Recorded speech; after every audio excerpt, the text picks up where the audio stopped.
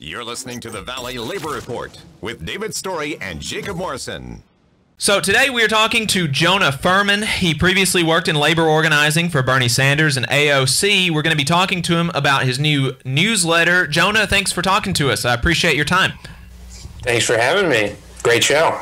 Thank you very much. I appreciate it. So, Jonah, tell us about your newsletter. What are you trying to do in this new newsletter? Sure, yeah. Just started in earnest this year. It's called whogetsthebird.substack.com is where you can subscribe to it for free or chip in. It's, the hope is basically to do two things. One is to keep an eye on the actually existing labor movement. There used to be in this country a robust labor press. Things would, big union conventions would be front page news in national newspapers. Local union activity would be front page news in local news. There would be union papers in different industries, different shops. Big factories would have their own paper. States would have their statewide labor paper written by, union members and organizers and things like that. So to some extent, I'm just trying to track all the stuff that I track personally of what's going on in the U.S. labor movement that's not being tracked anymore, and share it out and have people keep your finger on the pulse of what's happening. I feel like a lot of our labor writing or, academia, it's history, right? We talk about things that happened 50 years ago or more, and there's very little sense of what's happening this week, this month. And the other part of it is, so I post these weekly updates that are, too ambitious. We try and put in everything that has happened that week in terms of union organizing in the U.S., but also work on longer form essays, critical views, things like that. I think another thing we've missed because we've lost this labor press, and all of this is somewhat downstream from losing, a big labor movement, is we've lost people talking about what should the labor movement be doing, or what's changed, or what did it used to be like, or what are the actual existing tensions. We all know we're all pro-union, and it's an extremely, obviously pro-union newsletter I put out, but it's not enough to just cheer on the union. Obviously, things haven't been going great for, depending how you count it, 40 years for the U.S. labor movement. And I think getting a little more deep into that with examples that aren't historical but are contemporary is really key for anybody who wants to organize or even just understand what's going on with the unions today, whether you are a union worker, you want to organize a union at your place of work, or you're a political operative. Wherever you are on that spectrum, if you don't understand what's going on in the labor movement today, I don't think you have much of a chance of intervening in any way, whether that's locally or on a national scale. Right. And you said that you're trying to track what's going on. What are the things that you bring out in your newsletter? Yeah, so these weekly updates really are, I lead heavily with new organizing, and that's partly just my opinion on what has to happen in the labor movement, right? Like, if we're not organizing new shops, you can do the math however you want, but for example, in 2020, we lost 323,000 union jobs, and in January of this year, through new organizing, we organized something like 2,000 new union jobs. Mm-hmm. So if you do the math, we're going to zero, and we've been going to zero slowly. So I lead with new organizing, which means I try and do a comprehensive list of every new shop that's filed for an election with the Labor Relations Board. In the private sector, these are shops across the country, from 2 workers working as mechanics to 200 workers in a white-collar legal firm, whoever it is, all over, every union. And I also track, votes that happen. So with the NLRB, you might know, you file for an election, 6 weeks later, if you're lucky, you get a vote. Usually it's more like a couple months, and sometimes it's years. So just tracking that is a project in itself. And then besides that is trying to get people a feel for what's going on in local unions across the country. So in our labor movement as it exists, every union puts out a national press release each week on some piece of legislation or something that happened in the news, or they're weighing in some way. But to get the real flavor of what's going on in the labor movement, on the ground floor where there's actual workers participating, as opposed to kind of people writing press releases, which are useful but don't give you the real flavor. You kind of just have to keep your eye on local news across the country. So there's more than you realize, there's strike authorization votes happening here and there. This week, just off the top of my head, we're looking at 700 truck drivers in Arizona have authorized a strike for a grocery distributor there. Hundreds of nurses in Massachusetts are talking about a strike authorization. Last week, there was a small school district outside Pittsburgh that was on strike. They went back to work without a contract. Things like this, if you don't know that that's happening or you can't track that that's going on, it's really hard to get a sense beyond, national headlines of what is the labor movement. So we're all watching Amazon in Alabama, following every twist and turn, and I love it. I love that the New York Times is writing about it, but they're not writing about, thousands of other workers who are taking action and whose lives are being transformed by the labor movement in real time, and it's just being missed on a national level because it's all local stories. It's interesting, Jonah. This is David. Good morning, Jonah. Good to see you again. Yeah.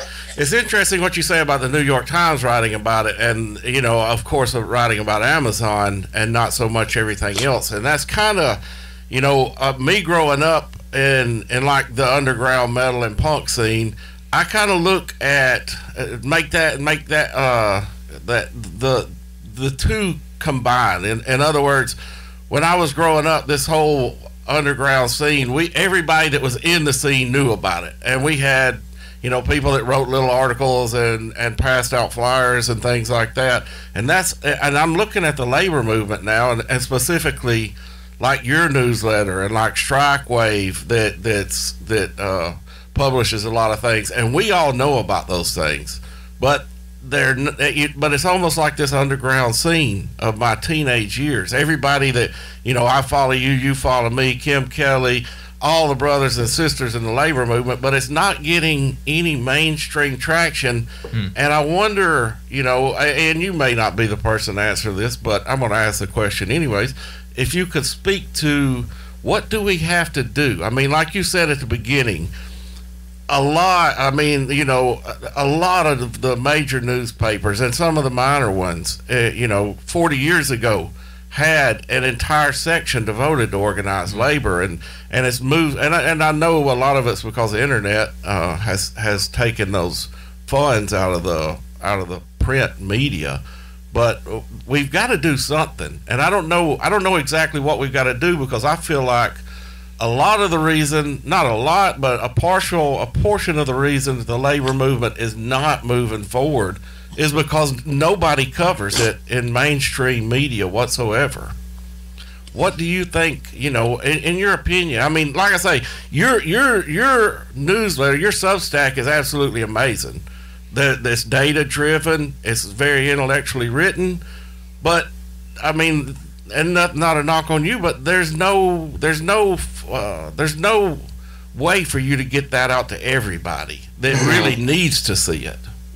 Right. I mean, well, I'll say this. The New York Times was not writing about, the Auto Workers Convention in the 40s because they were such fans of labor. Exactly. It's because they were a threat. So, not even a threat, a social force, right? So to even soften it, it's not even that conspiratorial. It's just, it mattered to people because the unions were powerful. So to some extent, I'm like, this is such a frustrating answer, and it's what everything boils down to in the labor movement, as you say, until we got the power back, there's not much we can do about these, secondary effects like losing the labor press. But I think it's a chicken and the egg for sure. I think people think there's no labor movement, and I also think that people who want there to be a labor movement, whether you're a local union member or a national leader, don't really have this holistic sense of what's going on in the labor movement. There's kind of a broad strokes kind of thing of,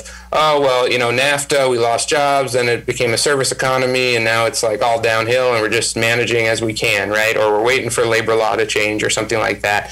But until we get to big fights that matter to people, I mean, why is the Times covering Amazon? It's because it would really matter, and because Amazon's scared, and because Alabama's really interesting for people who think that it's like there's no unions there, right? Or no union members or no workers who fight back there. So part of it is just, it's hard for me to it's an excuse, but it's true. Like the papers covered this stuff when it was a threat when we had the power. So thanks for tuning in, folks. We appreciate your time. If you want to see what we're up to throughout the week, get our snide quips about the news of the day, then you should follow us on social media. We're on Facebook at facebook.com/The Valley Labor Report. We're on Twitter at Labor Reporters. I'm on Twitter at JacobM_AL. David is on Twitter at Radical Unionist. That's spelled RADICL Unionist.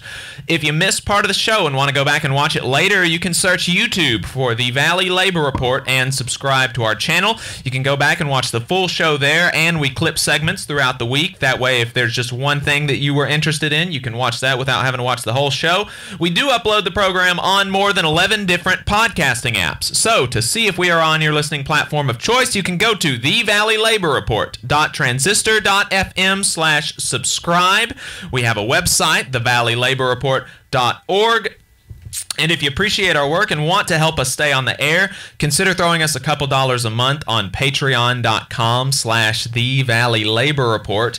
And one more thing before we get started to the show, the North Alabama DSA has a necessities drive every Saturday at the IBEW Union Hall on Clinton Avenue across from Campus 805 and Yellowhammer Brewing from 3 to 5 p.m. This Saturday and every Saturday. So bring PPE, blankets, clothes, non-perishable food items to the North Alabama DSA's necessities drive this Saturday and every Saturday from 3 to 5 p.m. at the IBEW Union Hall on Clinton Avenue. The donations will be sent to the Manor House.